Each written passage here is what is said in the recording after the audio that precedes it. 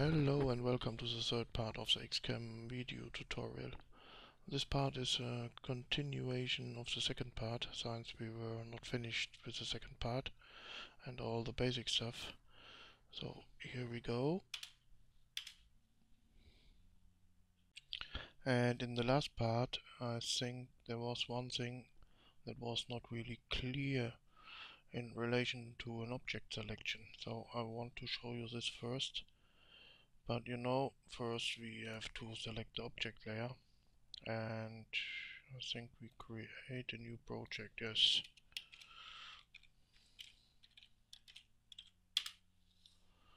And I have to copy some objects.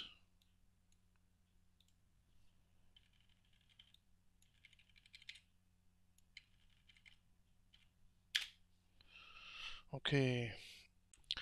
Now, if you select any saved object, double left click, and you want to change to another saved object, then you don't have to press every time the spacebar before you select or before you can select any other object. So, spacebar, double left click, spacebar, double left click. So it's easy because you have only to double left click the respective object. That's the focus, double left click. Okay, what next? I think I will show you how you can change the direction or change the height of any object, because there are different ways to do that. But first I will change the object class to this one. Yes, that's okay. So then I will create some object copies. Press Q to change direction, press C to copy. And now if you want to change the direction, press and hold down the left shift key and press and hold down the left mouse button. And then you can rotate the object, and that's a stepless rotation. So that's easy. But there's another way to rotate objects, and with this possibility you can rotate objects stepwise.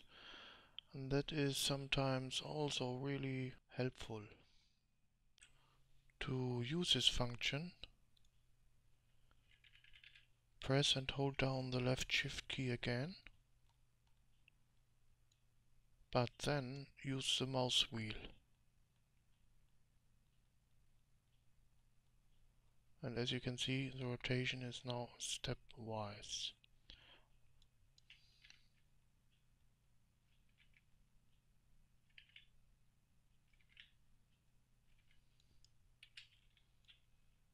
And in addition, there is the possibility to change the rotation in 45-degree steps. And this simple function is very useful. To use this function, press page up or page down, and as you can see, it's simple to find the right angle and then copy objects.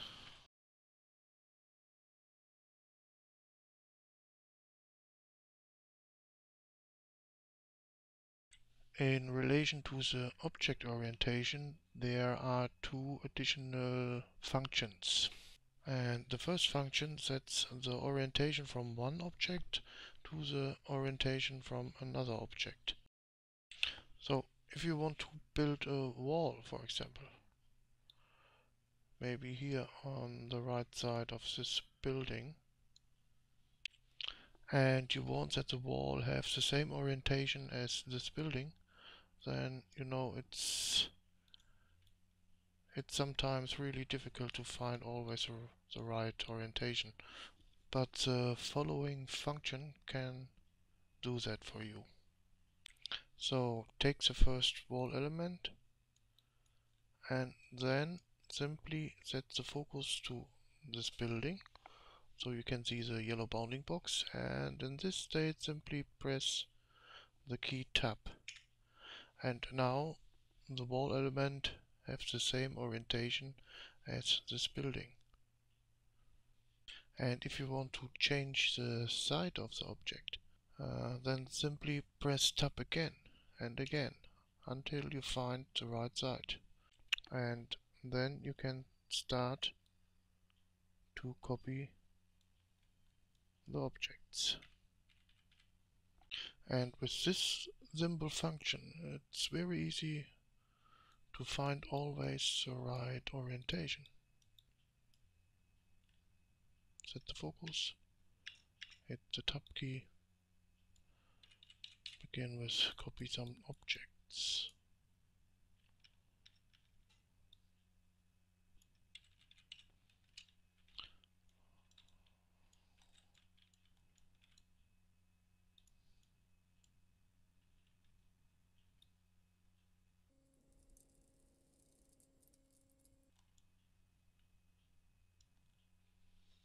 And once you have found the right orientation, it's simple to complete the wall, for example. So simply select the last object here, press C to copy, and now remember with page up, page down, you can rotate stepwise 45 degrees. And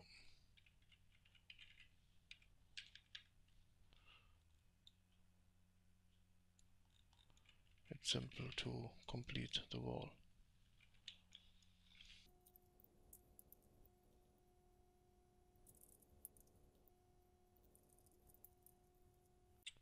And the second additional function in relation to the object orientation is you can set the object orientation to the orientation of the camera. And to use this function, press and hold down the left shift key and then press WASD. And with these keys you can switch between the 4 different object sides. But basically the object has the same orientation as the camera. So that gives me the possibility to copy object exactly in this direction.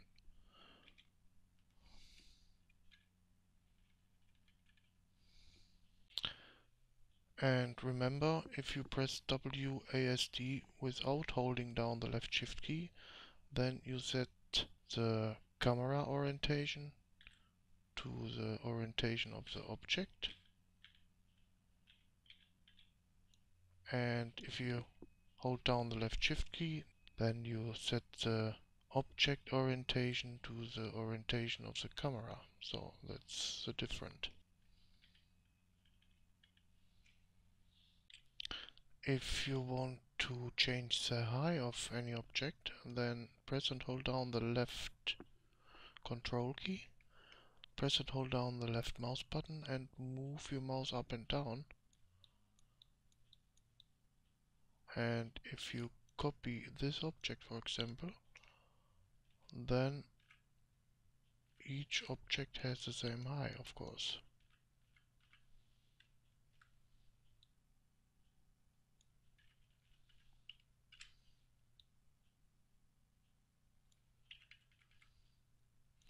And if you want to set an object back to the ground, then press the End key.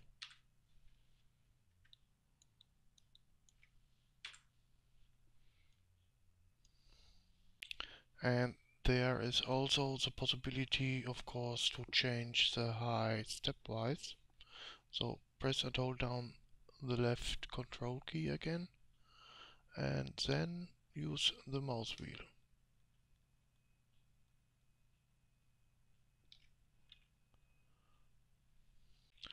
And each 10 steps you reach exactly one bounding box high. So means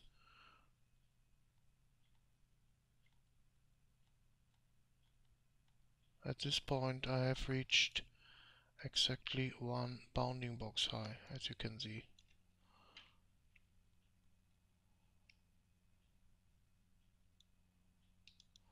Also nice. So remember, left shift key and left mouse button rotate stepless. Left shift key and mouse wheel rotate stepwise. Left control key and left mouse button change the high stepless.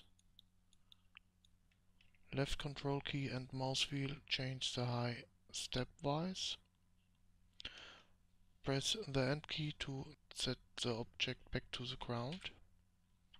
And of course press page up and page down to rotate an object stepwise with 45 degrees steps.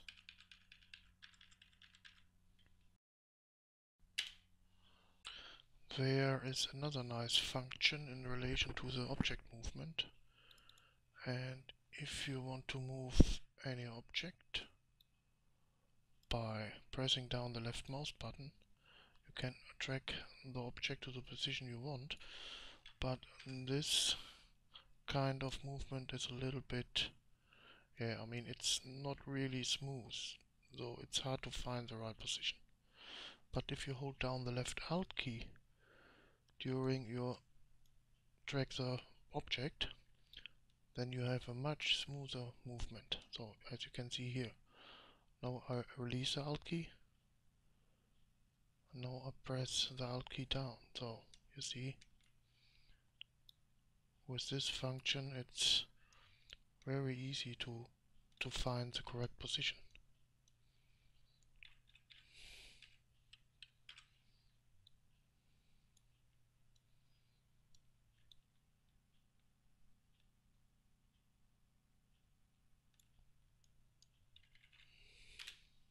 And please remember, this function is also available if you have no object selected. So if you pan the camera by pressing down the left mouse button, and now you hold down the left Alt key, then you know the movement is much faster. But if you have any object selected, then the function goes exactly the other way, because if you hold down the left Alt key, the movement is much slower and very smooth. In addition, there is a similar function available for the high adjustment. So for example, if you want to place any object on the top of the wall, and you press and hold down the left control key, hold down the left mouse button and move your mouse up and down, and as you can see, this movement is also not very smooth, so also hard to find the correct position.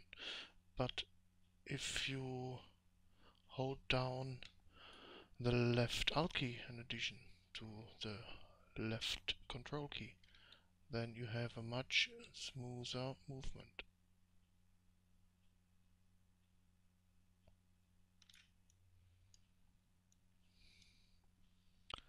And the last function I want to show you in this tutorial part is restricted movement.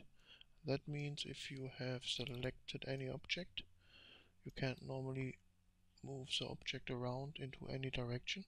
But if you press and hold down the X key and you move your mouse left and right, you can move the object only on this axis. And if you hold down the Y key and move your mouse up and down, you can move the object only on this axis. So, and this function is sometimes also really helpful.